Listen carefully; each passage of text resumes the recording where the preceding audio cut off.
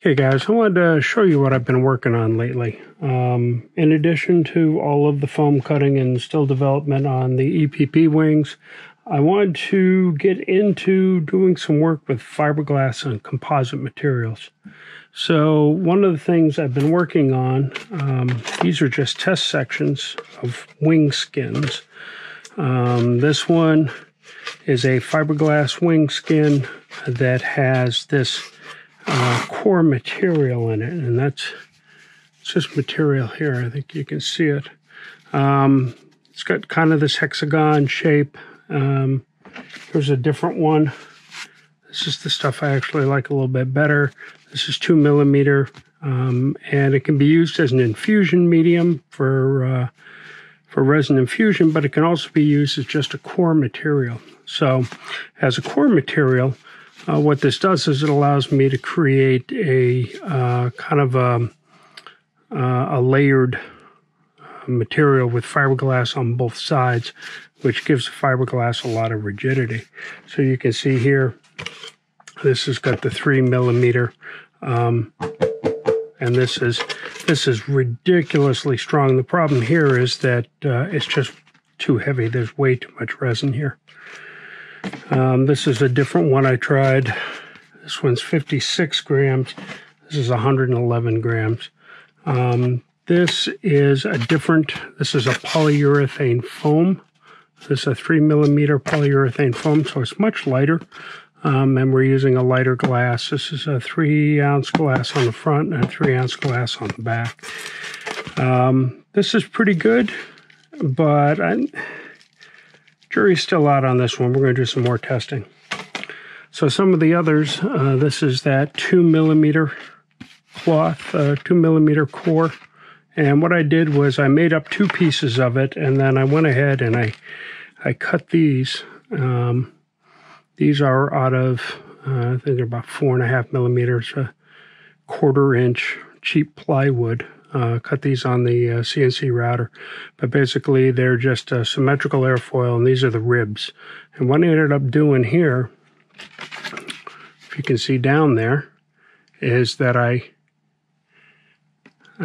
put in 3 ribs and 2 shear webs, and the shear webs are just that same material. They're just that 4 millimeter cheap Luan plywood, and they're glued in here. So you see the shear web here and one here, and then 3 ribs. If you look at this one, this one is just fiberglass by itself, 34 grams and 57 grams. There are a couple of different layups. This total piece here is 150 grams, and you can see the 3 ribs, and then you can see the 2 shear webs. And what that does is that gives us this basically a torsion box, and it is really rigid in torsion and in bending. But the fiberglass itself, because it's so thin, this makes up about 0.5 millimeter. The fiberglass itself isn't very rigid, and you can see that it flexes in between these ribs pretty well. This side not as much because it's a little bit heavier glass, but you can see here that it's flexing quite a bit. Still has a lot of strength as a skin. We're going to do a little testing, and we'll see how much strength. But just to compare that, if you take a look at this one, okay, this one is 178 grams, so 150 grams, 178 grams. This side's just painted, but it's the same material as this.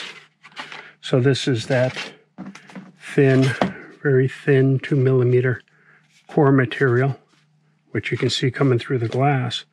And that gives this, it creates this 2.5 millimeter sandwich. So you've got the glass, you've got glass on both sides. You've got glass on the top and glass on the bottom with this core in between.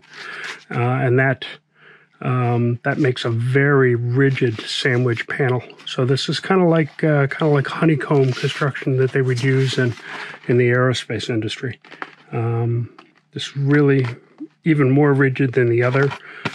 There's no flex in between the panels here. I mean, you can't crush that in between the shear webs or the ribs. So it's very, very strong, very rigid, and not all that much more weight. Like I said, this is 178 versus 150. So, but we're going to set them up on a test stand here, put some weight on them, and see how strong they are with just these little pieces of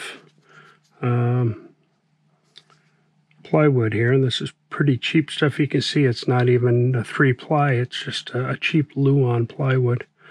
But it's got the strength in the right parts. So very strong here, right? Not going to crush. And that's what we're looking for in one of these. Here, the side strength, we really don't care about because we're not going to be sending any forces acting on that axis. Really, our forces are going to be acting through. And the bending stress in the wing, if you've seen my earlier video, much earlier on bending stress in a wing, you know, most of the stress that's going to be on this is in compression, and this is very strong in compression. So let's see how they stack up.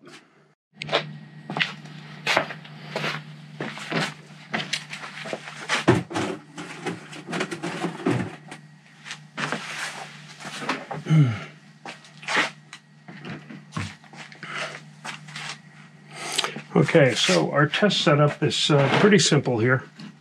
I've got these 2 cans, and what I'm going to do is I'm going to support the wing on either edge and then load some weight in the middle. And now I know that this is not the true bending mode that I would see in a real aircraft, but it's the best I can do right now for these quick tests. I really didn't make these up so that I could affix them on one end and put all the stress on the other.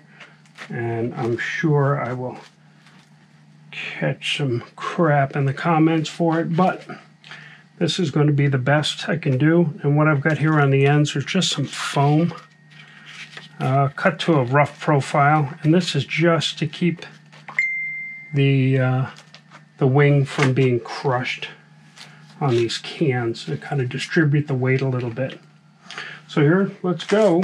We're going to start with these 2 blocks, and these are 5 pounds a piece. So there's 10 pounds placed right in the middle. Looks like it's holding up. We get a little flex, but that's not bad. And let's see. These are 5 pounds a piece. So there's 15 pounds. There's 20 pounds. And let's see. Together, here's another 5. So that's what, 25 pounds. And let's see, these are 2, so there's 25, 27, 29. You got 29 pounds here in the middle. And we're starting to get a little flexing. So this is another pound and a half. I'm sorry, 2.5 pounds. Come on, if I can balance all of this. This is the hard part. All right, so that's what, 31.5 pounds. And I'd say that's holding. We're getting some puckering along the front, but that's just... Well, you knew that was going to happen, right?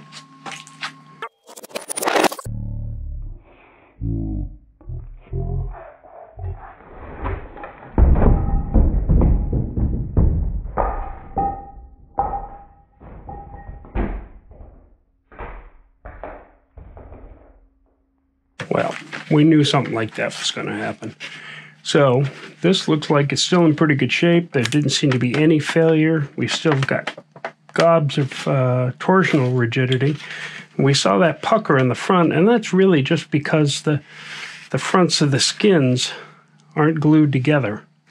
They're a little bit short. Had they been glued together, this torsionally would be a lot more rigid, and I don't think you would have seen that buckle in the front. So, with that out of the way, with 31 pounds, I guess I'm going to have to find some more weight around here if we're going to test these to failure. But let's go ahead and test this one. It's a little heavier weight, a little more rigid. I suspect it's going to do better. In fact, what I'm going to do, I'm going to go out on a limb here. I'm going to stack these more central, like that. So we get a little smaller area on the bottom, so we get a little higher pressure. Let's get these on. Yeah, see that rocking on there? We know that's not good, right? Okay, so there is 25. Stay. These up here. Rocking's making me a little nervous. Just because I'm afraid it's going to fall off again. Okay, so there's our 31 pounds again. We're seeing a lot less flex, I think. You know, we're not seeing that pucker, and part of that, again, this is open, but these skins are a lot more rigid, so you're not going to see them flex and pucker on their own. So I think that either one of these wings would be a viable solution. That's quite a lot of weight. Honestly, I like this. Even though it's a little more weight, I like the solution a little bit better because it's much more rigid. The panel's more rigid, so you're not going to feel any flex in them. And these are just cheaply made, quickly made panels. I made a ton of these for doing testing. Some failed, you know, before I even got them out of the mold. They were too light. I couldn't get them out. So I've been doing a lot of testing, just trying to come up with the right recipe. And I think I'm onto something with these. I like these, especially this one here. This panel is 55 grams by itself.